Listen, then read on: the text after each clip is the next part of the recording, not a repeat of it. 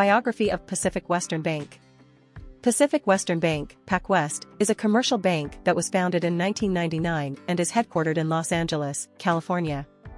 The bank provides a wide range of financial services to individuals, businesses, and nonprofit organizations in the western United States. PacWest started as a small community bank with just a few branches, but it quickly expanded through a series of mergers and acquisitions. In 2000, the bank acquired Charter Oak Bank, which was based in Napa, California. This acquisition allowed PacWest to expand its presence in Northern California.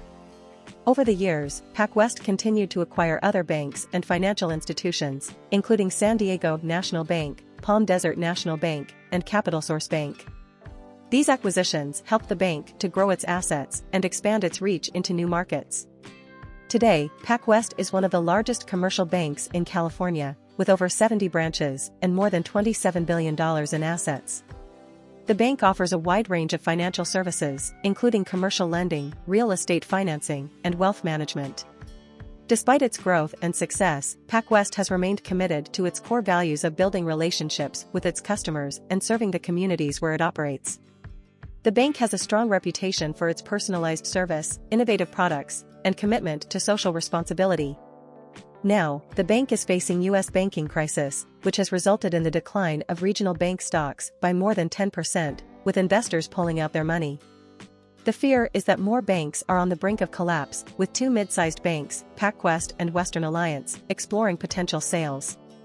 PacWest is in particularly bad shape, having lost more than 85% of its stock value this year, and it issued a statement indicating that all options are on the table to maximize shareholder value, including selling assets, bringing in investors, or considering an all-out sale.